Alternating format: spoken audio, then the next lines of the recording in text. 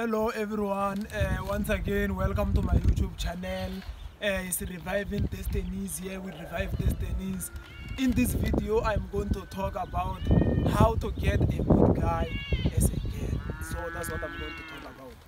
So at the same time I will make a video, I think the next time, where I will be talking about how to get a good girl as a guy, or how to maintain a good girl as a guy, because there is no way where I can make how to get a good girl where else I'm not a girl to know which girl is good.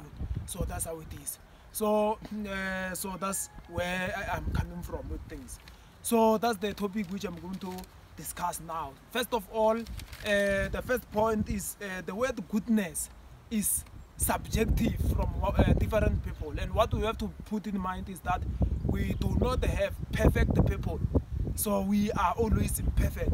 So even if a person is a good person, is a relevant person, first you have to start with prayers so that the Lord can lead you and handle you. But it does not end up there. You still need wisdom to see by yourself as much as after you have prayed, while you are praying at the same time, and also you still need a role to maintain that good guy which you found. So that's how it is. So that you also need to be representable and be good on your side. So that's how it is. So the word goodness is subjective from different people, meaning that even if you can get a person whom you are destined by God to be with that person, even if you can get the promising person, a person whom who is loyal, but he still have some level of imperfections. So the word goodness is subjective, meaning that do not tell yourself that as much as the person you have met as a good person, then everything about the person is just close and perfect. No matter how good a person is, he still have some imperfection which you just need to address and handle on your journey of life. So meaning that a person can be good, but will have some form of imperfections in them which you just need to face, which you just need to handle. So that's how it is. There are those who are good, but they have some form of different characters which you'll never like, some form of weaknesses which you have to acknowledge. But at the same time, every individual has a strength and weakness. You just need to make sure that you know how to live with that person, despite they have disadvantages, they have differences with you. So that's how it is. Then the second thing is the person whom you are going to handle, you are going to meet. Do not ever think that a person who is good is a person who will come to you and use other people's names to develop the stuff with you. So a good person is not necessarily a case that he will be a person who paint others to look bad so that he can make himself look good. Because there are many guys who like to speak bad about other guys, so that you cannot be free to other guys, so that you can see them as good people. So that is not a way of being a good guy. That's not a way of seeing a good guy. A person who paint other people as bad, he can be good, yes, but it's not always the case that a person who paint others as bad is always good. So that's how it is. You'll find that the person is failing to build his own role, but he's just using a strategy of painting others as bad, so that he can look good. So that's how it is. Then the third thing is that the third point is that be right as a lady to maintain a good guy whom you have found, or also to even find a good guy. Make sure that as much as you are an imperfect person, but have qualities, or have make sure that you are manageable. Make sure that you are handling your weaknesses. You don't just becoming a very person whom no one can live with. In the name of you are a good person. In the name of no one is perfect. Do not use the concept of no one is perfect to handle matters. Do not use that concept to say no one is perfect to causing damage in the lives of people.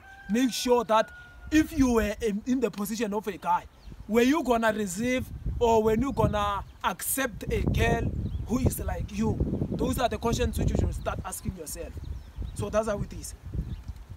Then the fourth point is that the fourth point is that do not take advantage of the guy.